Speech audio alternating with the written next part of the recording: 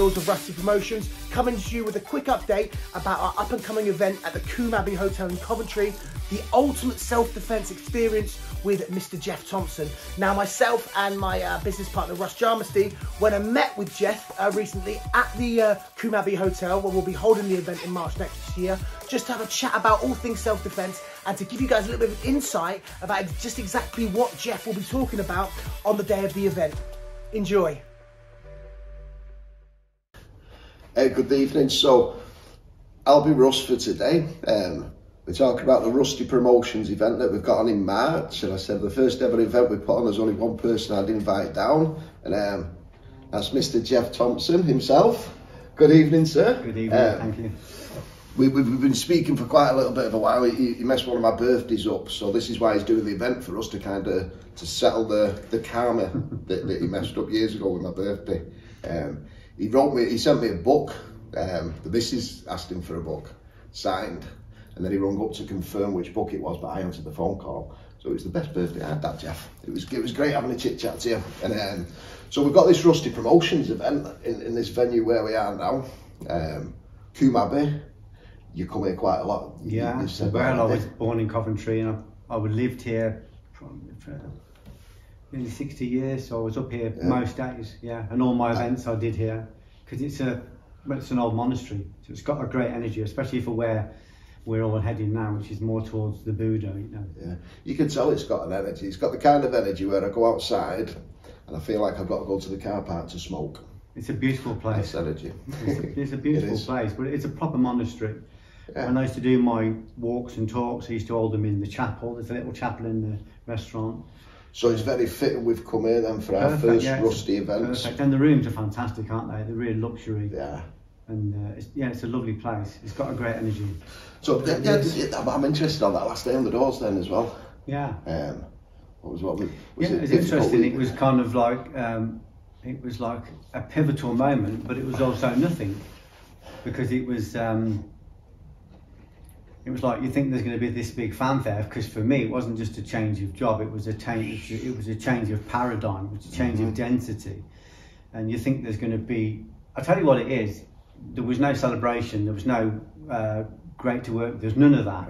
It was just like, because everybody I ever worked with was always leaving the door, and none of them ever did. How many times did you leave? That was the only time I left. Oh, you did it first time round? First time, but everybody else I worked every with doorman in the world always leaving. Yeah, every doorman will say that's hardcore. I had 3 attempts to leave. Here's how I managed to leave. When I realised I wasn't leaving, I said to the missus, I'll do 5 years to get the experience so I can teach honestly what I'm doing. That went out the window. 10-year mark, you're leaving, okay, but I have a few little things to tie up. I think I knew the violence then, but I didn't know myself enough to walk away into it. Yeah. We get to the last bit, I had 3 leaving events. On the last one, I said to every door lad that worked with me, we'll have a leaving do. You give me 50 quid each, and if ever I come back, I have to pay. So I priced myself out of the game.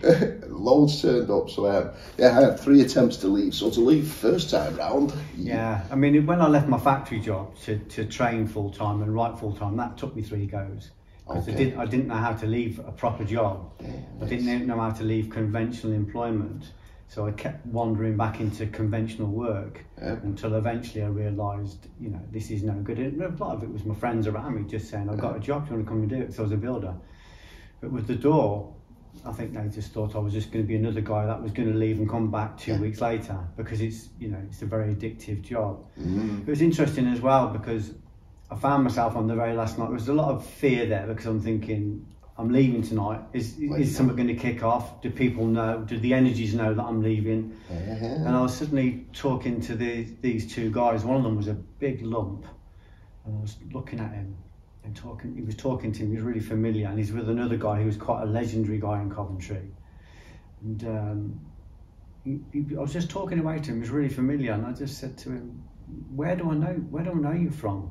And his friend said, "Oh, he's Mr. H, the guy you knocked out and watched your back." And I said, "Oh." I was going to say, was he one of the first? And I just said, this is the night I was leaving. I said, so... That's full circle. I said, why did you come into the nightclub and pick a fight with me? I said, he goes, oh, I was just a wanker. To forgive the language, but he just said, that's where I was. And he said, and you give me what was due. Did he ever say, that punch saved my life. You see, I've had a few come back saying thank you so much. I have had that, but I didn't have it with him. Okay. This guy died tragically some years later. He was a proper. If you was going to do a drawing of a crook, this was what he was. Yeah. He was very charismatic. Everything. Very handsome guy, big lump, very funny, all of the kind of twisted virtues that he had. But he was an out-and-out criminal. When I had my incident with him, he got me arrested for Section 18. He was going in for the compo, and he lost all credibility. Everybody in the criminal world fell away from him. I'm going to be a bad boy between 11 and 12. Yeah, he lost so much credibility because people are going, God, if he's going to go to the police over a fight, what's he going to do with the other stuff? So he died some years later, tragically. I won't go into the detail, but a lot of the guys I dealt with, a lot of the bigger criminals died quite tragically. So the last night was kind of a non-event really, it just dissipated. But for me it was like, you know, I haven't got to look over my shoulder all the time. One guy came and, this wasn't the last night, but I made the fatal error of doing a celebrity night on the door, what they called a celebrity night. Like I'd written the book and there was a little bit of notice around me, and this guy said, we're doing this charity event, will you come and just be kind of like a token doorman because you wrote the book? And I said, yeah, I'll do that. And it was a mistake because I think once you leave you shouldn't go back. But some guy stood by me, you know, for about 2 hours, and I said, what are you waiting for? What are you standing there for? And he said, I'm waiting to see you go. And I said, well, give me another half hour. I said, and I'll be going home. I said, that's the only go you're going to see. But after the book came out, I was still working the doors. After Watch My Back came out. Was you? Yeah, I was still working. I was still on the door. There'll have been attention there. I got Radio 1 coming down. I've got the television coming down. I couldn't work because I'd got, just with this book was only sold a couple of thousand at the beginning. But even just with that, and because I'd been on the telly and that, people were wandering down from other cities just to look. I was like in a goldfish bowl. Yes. And then of course it's impossible to work because if anything happens, it's like it was the guy that wrote the book, you know.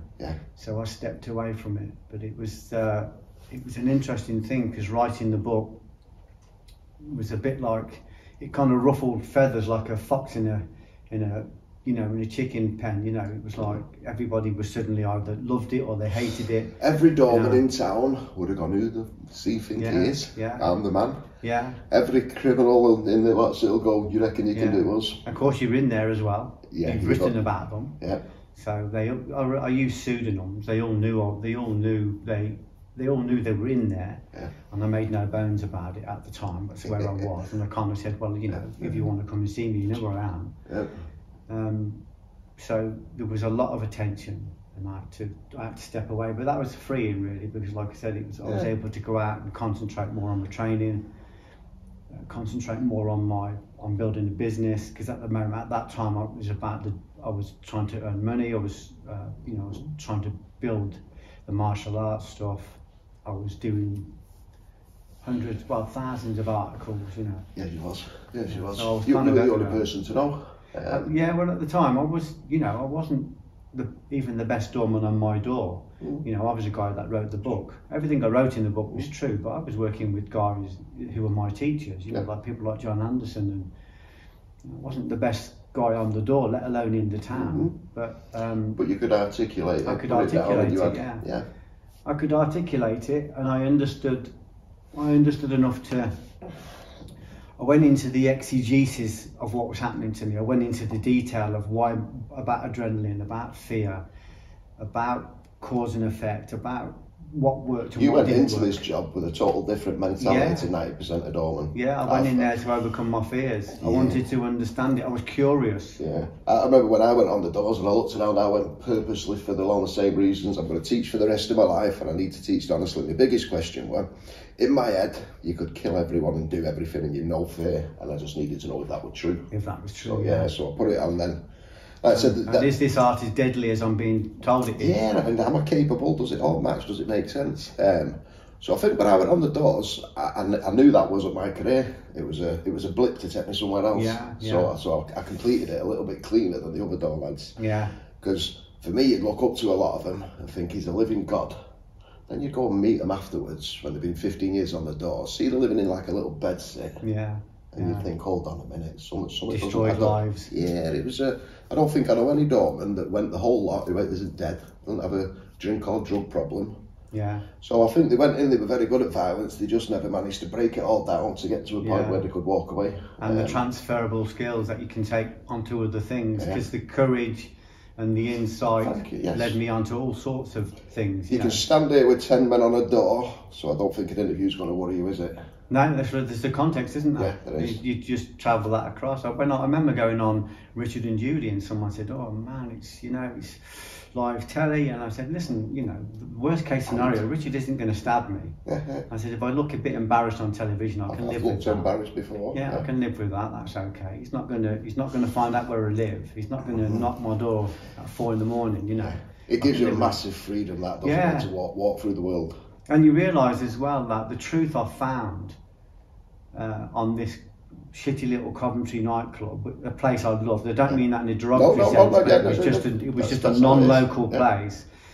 I was able to take that all around the world because the knowledge I found, the truth about preemption, about the certainty of that, the certainty of causation, that there is an effect to every cause and you have to meet it at some point. I was especially about dealing with fear, understanding the endocrine system, understanding the power of the sonic power, the power of the voice, the use of sound. All of these things I was learning. It was just a game, wasn't it, the doors? It's a game of souls, but it's a very dangerous game. Yes, it's high stakes. Very dangerous game. And to be honest with you, I'm 30 years away and it's still unfolding. I'm thinking about writing a book about the Buddha of the bouncer because I learned so much. I recognised that everything that happened on that door was a projection from something in me that I was able to 100%.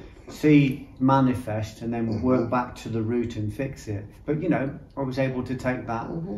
Well, people started travelling from all around Britain and from Europe to come and train with us in this little club I had. And I started to get invited to the States by Chuck Norris and people like that. But it's because they I love that recognise part in your certainty. book when you said your girlfriend shouted up, "Chuck Norris is on the phone." Yeah, of course he is, love. Tell him Bruce Lee sparring or something. I had Reggie Cray ring me up as well, exactly the same thing, because the book became quite notorious. I was kind of whoring the media circus, and going around and doing talks and selling my books, and I was on radio shows with Frankie Frazier and Ronnie Biggs and people like that, and Reggie Cray wrote to me and said he loved the book, and Charles Bronson wrote to me. So suddenly I was attracting these people, but it didn't feel good to me. No, it's like going back that. It didn't feel good to me, but it was a big noise. It's a nice nod. Very attractive, but when you looked at it, I just didn't want to be there. That could have given you the split world where you go into and do the media around violence for the rest of your life. So what I liked was going on and talking about that stuff and knowing that was what they was expecting and knowing that they was going to try and trip me up, and I would take it philosophical. So I would take it St. Paul, Milarepa, and Angulimala, the murderers who became saints. So I started coming from that perspective of, listen, I can tell you that violence rebounds on itself and that it's not the answer because I've been there and done it, I've lived it. This event we're going to have through the day 4 guest instructors. However, the people that are coming to this event don't think that we're going to be punching pads and stamping on things. It's not that kind of soiree. We are taking it to a little bit of a higher level. We've all been there and done the stamping. You can read any of Geoff's material and you can see that. So we're obviously going to touch on it. It's very important, but we're going to take it to a little bit of a higher level. So when you're training with me, you won't need a uniform on. We don't need geese. We're not ragging anyone around. There's going to be a lot of conversations and talks. With Duncan Andrews, he's going to put a nice few scenarios on, and with the other guests as well. So you people coming for the full event, don't worry about having to have a fight in the afternoon and then go for a black tie event with a black eye. That's not going to happen. But we have managed to secure Mr. Geoff Thompson. The event is in March. We have got 60% of the tickets sold. And if you miss this one, I mean, you're just stupid. I really wouldn't miss it. I've been talking with Mr. Geoff for about an hour now. Had a good conversation. Yeah. I could talk all day with you. Thank you. So when we have this event, we're on stage for an hour or two. Yeah. If it runs over time, they could all piss off and we'll just carry on. Just be me and you. Done. Yeah. In fact, I'm not even fussed if anyone comes down. Stay away. But yeah, get in touch if you want to, because we have got 40 left, I think it is, or 35 of them left, and it's going to be a day to remember. It's already been a good morning to remember. The day's going to be outstanding. So we'll see you all there. I can't wait for this. I know a lot of people will think about putting it off, but these events happen. It's, you know, it might happen every year, but it might only happen once. So you just say to people, if you want to do this thing, come and do it. Because I can't tell you whether it's going to be here next year or the year after. With my own classes, I used to say, this is here now, you've created it now, come and do it, because it might not be here again. Grab it while you can. It's going to be a good day. I think it's going to be brilliant. Yeah, I can't wait for it.